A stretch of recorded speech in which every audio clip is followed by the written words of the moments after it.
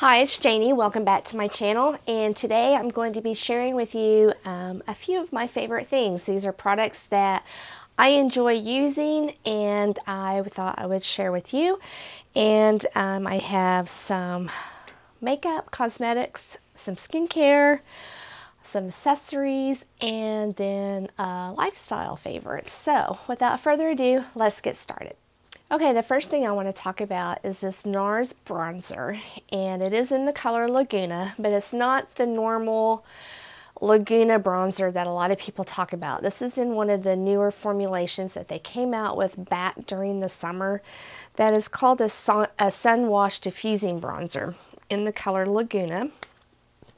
And it looks like this here, and I have been using this every single day as my bronzer and as my contour. Gosh, probably for at least a good 3-4 months. Every single day I've made a little bit of a dent in it. It's starting to hit pan, it looks like, possibly. But anyway, this is just a very natural, light, diffused type bronzer. And the way that it's packed in here, it does take a little bit to get something onto your brush, which is a good thing because you don't want to get so much on your brush and then you go in and start to put on your bronzer and your contour and you have too much. Then you have to spend a whole bunch of time blending and getting it diffused out, where this just automatically goes on diffused. And the way I like to apply it is with this little MAC brush, and unfortunately they don't carry or make this brush anymore. But the reason why I like it is because it comes to this pointed tip here. And I just swirl my brush in, and then I just go to town all through here around my nose to kind of give a little bit of a sun-kissed look through here in my cheeks to kind of give my round cheeks a little bit of definition. I'm not going to get a whole lot because I do have a round face. But there's no shimmer, there's no shine. It's a little bit of a soft matte, not a harsh matte at all. It's very flattering, especially if you have mature aging skin like I do. You definitely want something that's natural. You want something that's light. You want something that is airbrushed and air kissed. No harsh lines. You definitely don't want any harsh lines, and this will definitely give you that, not the hard lines. And this color is for light to medium skin tones, according to the Sephora website. There is one that is a lighter color, but that one had a little bit too much yellow in it for my skin tone, so that's why I went with the Laguna, even though it said it was for light to medium when I have fair to light skin. But anyway, I have very much been enjoying using that and glad that I have that. The next product that I want to talk about is a skincare item, and it is a mask. This was a mask, I think it was in a set of masks that I bought during the Sephora, was it during the Sephora VIB sale? I think so. But anyway, it's the Dr. Jart, the ceramided dermacare technology skin-friendly nanoskin sheet mask. Whew. That is a long name, my friends. My goodness, could you get any longer than that? Anyway, this will run you around $6 for one mask. So it is a little bit on the pricey side, but it's well worth it. And I normally don't get on here and recommend sheet masks that are on the higher end, because I feel like there's so many $1, $2, $3 masks that you can find that work just as well. But this one was very, very moisturizing. It had a really nice milky essence in it, and ceramidin is very good for not only moisturizing the skin, but acting as a humectant and locking in that moisture so that it doesn't evaporate off of your skin, which is very important, especially this time of year when we're still running our heaters and the heat inside is just having havoc on our skin, drying it out. This was a really good mask. I wish I had more. I wanted to get more. Oh, it's not sticky. I have made my notes, and It absorbs really good into the skin, was not sticky. The mask itself was a really good fit. It wasn't too big. It wasn't too small. The eye holes were good. It wasn't drippy. It was a good mask. So if you are wanting to try a good mask and you're not really for sure what to get, I would get one of these and give it a try. The next product I want to talk about is a micellar water that I ordered off of, I don't remember. It was either Peach and Lily or Soko Glam. I don't remember. But anyway, I don't normally like a micellar water, and I definitely don't use a micellar water to take off makeup. How I use a micellar water is of the morning with my powdered cleansers. And when I get up and go into my bathroom, the first thing I do is I will pour out a little bit of this into my hand, and I'll rub it all over my face with my hand. And then I'll put my, my powder cleanser into the palm of my hand, and then put the micellar water in there to make it into a liquid form, and then I cleanse my face, and then I rinse with tap water. I love this stuff, and I don't say that very often about too many products, but I really like this. It doesn't sting my eyes, for one. It's a very soft formula, so it really kind of helps to add some moisturization to my skin, which I'm like a broken record. I need all the help I can get with getting moisture onto this dry desert skin here. It's just very gentle. It's soft. It's non-irritating. Oh, and there's no oily residue at all. It just rinses clean. It doesn't leave any kind of film on the skin.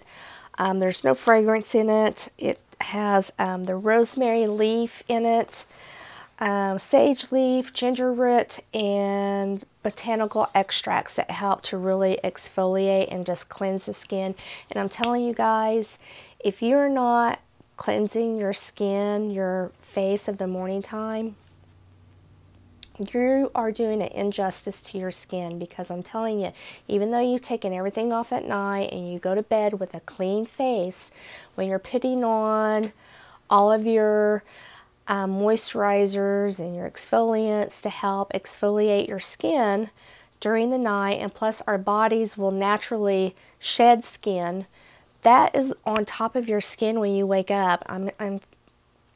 I would challenge you of the morning to get up and take a cotton ball and take a toner and put it on your cotton ball and tone your face and look at it and see how much dirt you get off your face. I mean, you just don't understand how much accumulates on your face during the night. Even though you're just in your bed, in your bedroom, it's nice and clean. You wouldn't think you're getting dirty, but you are. So make sure that you're cleansing your face in the morning time before you start your morning skincare prep and then putting your makeup on. Anyway, okay, so now I'm going to talk about some non-beauty favorites, and what I want to talk about now is what I've been watching on Netflix.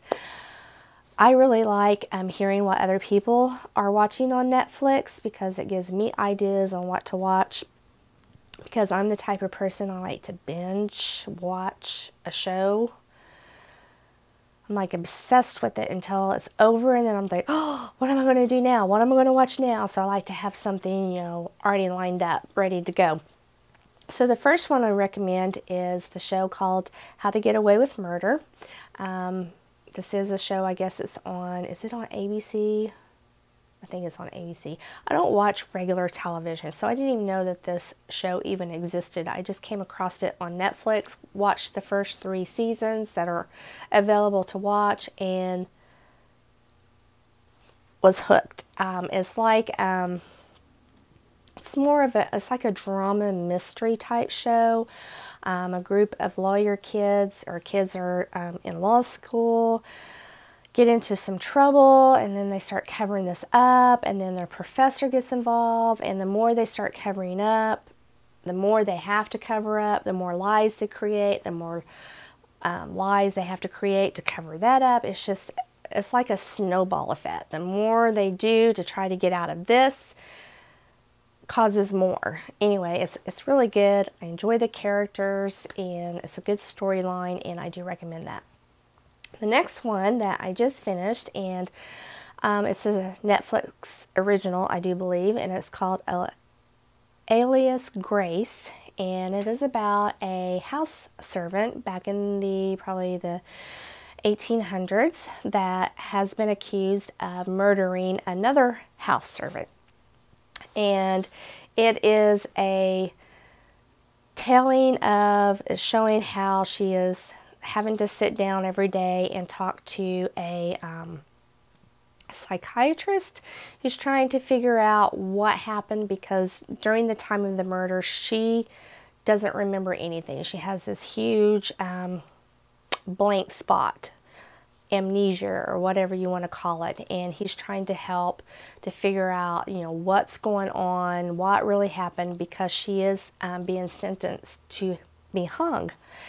And so they brought in him to talk to her to figure out what happened before she is hung, and it's very good. It's very good. I very much recommend it. Good storyline. The character build is very good. It starts out in the present, and then it goes back and starts talking about her life growing up a little bit, how she got to the States, and you know how it all happened pretty much. And it's very good. Recommend it. And then the third one that I recommend to you that I just started watching today, and I've already finished the first episode of season 1, and I'm already completely hooked. And it's a new one. It is a Netflix original, and it's called Anne with an E. And it's about a little girl, or a young girl, that is in an orphanage, and she is selected to go to a home. And she gets to the home, and it's a man and his sister that run this farm. They're elderly, and they were expecting a boy, and the orphanage sent them a girl mistakenly. Anyway, it's, you know, building on this little girl's life, you know, what's happened to her and what she's doing to convince this elderly couple to keep her and not send her back. Very intriguing. The little girl, her character, at first you're just like, oh, I'm not going to be able to get into this because she's a little annoying. But after probably like 20 minutes, 25 minutes into it, and the first episode I think is over an hour long. It's like an hour and a half. You're just rooting for her, and you're just like, no, don't do that, you know, be good. So you get to stay. Anyway, very much enjoying that. So those 3 I would definitely recommend. And then the last thing I have is some accessories, and I want to show you, and that is the Michael Kors pom-poms. I have several of these, and I like to use them during the winter to decorate my handbags. And the one that I've got on my handbag now, well, you may not be able to tell, but it is a navy blue, and I just put it on. It just really adds a little something to your handbags. I like to put on my handbag a pom-pom or a bag charm that matches what I'm wearing for the day. So I have some blue striping in my sleeves of my shirt, so that's why I wanted to have the navy blue pom-pom on my handbag. They're nice and fluffy. They are a mix of faux fur and fox, so they do have a little bit of real hair in them. I wasn't paying any attention, and my camera shut off. My battery died. So I was talking about the Michael Kors puffs. What did I do with the one I just had? I was talking about these guys, about how fluffy and soft they are, how very well made they are. Stop. I'm almost done. Do it. talking about how well made they are, how fluffy they are, how soft they are, and they have a couple different sizes. I think this is the smaller size, and then they have a bigger size that is like this one. And I know right now they have them on clearance on Macy's, at Macy's, and on Macy's.com, and I do recommend these definitely to decorate your handbags. I have several that I've gotten. This was my first one. This one I actually purchased at the Michael Kors store a couple of years ago. So that's, and I have used it quite a bit. So you can see, you know, it holds up very well. It hasn't shed. It hasn't gotten bald anywhere. It's just really, it's just so cute. And of course my little granddaughter, she just loves these. She just pets them the whole time. I got her one the other day at Claire's. See, you just, when they shake like that, they just kind of really fluff up. And I think that's all the ones I have from Michael Kors. But yes, so that, my friends, is all of my favorites. I hope that you have enjoyed and will be so inclined to give me a thumbs up. Also to subscribe. Go ahead and click on that subscribe button. Also on the bell notification so that you're notified of all future videos. And I will be talking to you soon. Bye.